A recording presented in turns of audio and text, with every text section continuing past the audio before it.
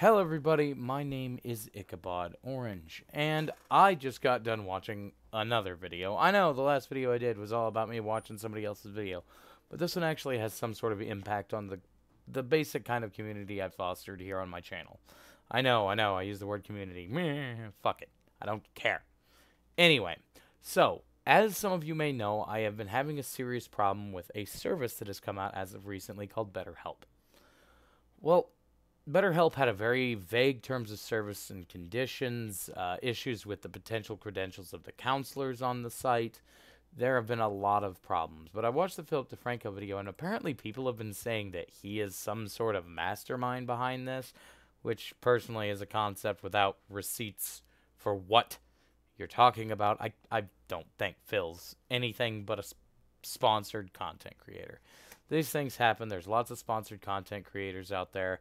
Hell, I'm still technically sponsored by a local tobacco shop, by the way. If you ever want to go into Lawrence, Kansas, there is Tobacco Mart. Wonderful shop.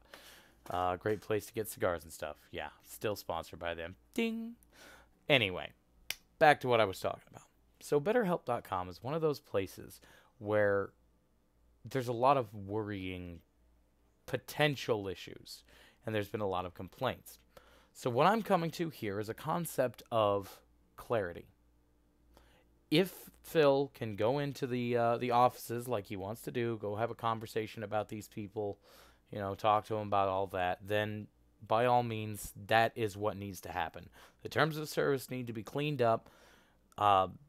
Most definitely, if it's somebody with a serious mental health condition, they shouldn't be asked to read a terms of service. There's a lot of times where people with very serious mental disorders like schizoaffective disorder, paranoid type schizophrenia, these sorts of things, they don't read terms and conditions well and apply them to their own lives.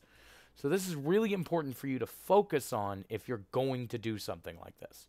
Because if you don't, then you're going to get people who are actively being hurt by something like this.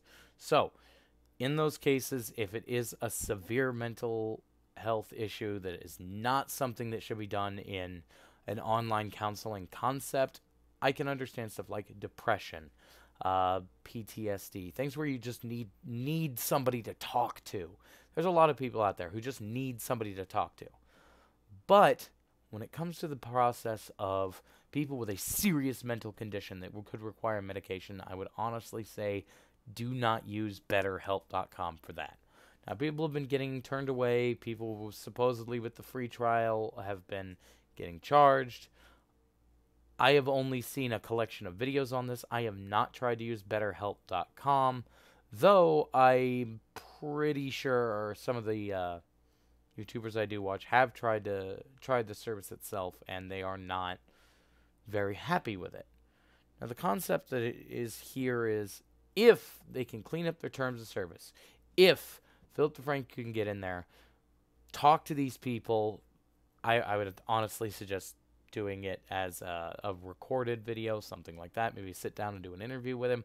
But if he can get everything cleared up, the terms of service gets cleaned up, and you sincerely do what you can for people who it's not the best idea for them to use this service. People with mental disorders that could be seriously troubling should not be using a service like this. It's not good for them. But all of that aside, if there is the possibility of it helping one person, I can't snub my nose at it. Because I know when I was much younger, mental health services weren't really provided for somebody like me. And at the time, I could have benefited incredibly from this kind of a service. But because this is about Philip DeFranco, I am going to bring something else up. Something I've started using here recently, and I'm actually pretty fond of all of a sudden. My producer, which I'm sure you've seen on some of the shows, has shown me a website where you can take, it's like a to-do list, but it's also an RPG game.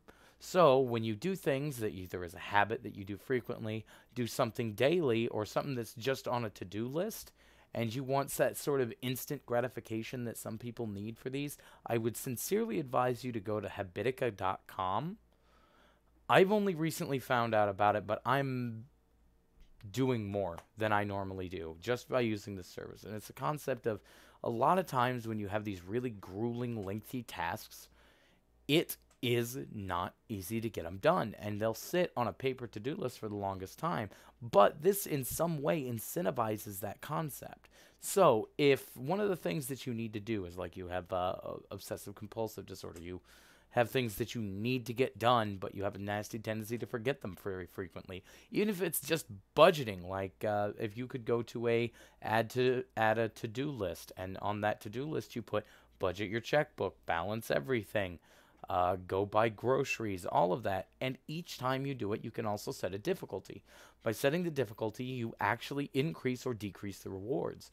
So by using this website, you will hear, and I will go ahead and show you what it sounds like. You'll get a little prompt, something like this. And once you get something like that, it's going to sort of expand.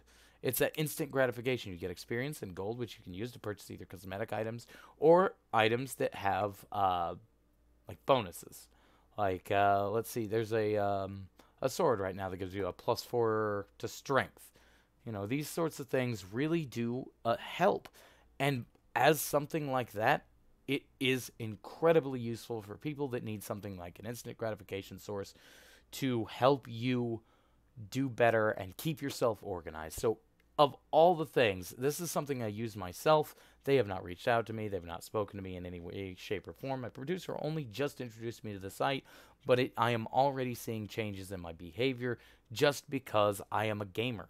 So, if you are a gamer, you like things like this, I would sincerely suggest you go to Google, type in Habitica, and find the website. It's very interesting. Thank you guys for watching. My name is Ichabod. I've got raccoon shit to do. I will see you guys next time.